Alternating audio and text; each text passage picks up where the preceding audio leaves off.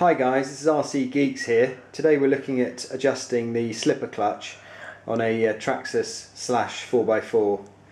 First off, take a hex screwdriver and remove the two little bolts, one here and one here, and then take a small screwdriver and either find a purchase at this end here or at this end here and remove it.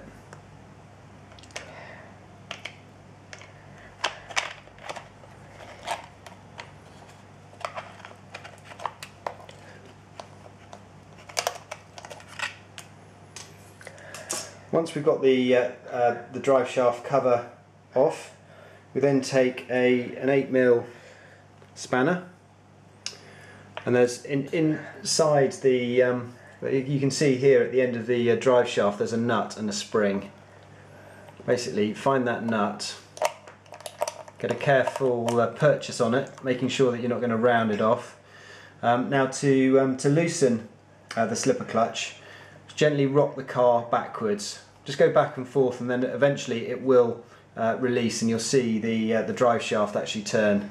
To tighten it, you just do the opposite, so gently rocking the car forwards. Essentially what this will do is, as you slacken off the slipper clutch, it will just give you a bit more control, because it will minimise the wheel spin, the slipper clutch doing the spinning, and then once the car finds traction, you're away again. I've been trying a few high-speed runs, and at factory setting it's quite a handful, and actually by releasing the slipper clutch a quarter of a turn, I've now got a lot more control. So it's a pretty easy adjustment to do, and I've actually found that it's made a real difference to how the car performs. So give it a try and let us know how you get on. Thanks very much.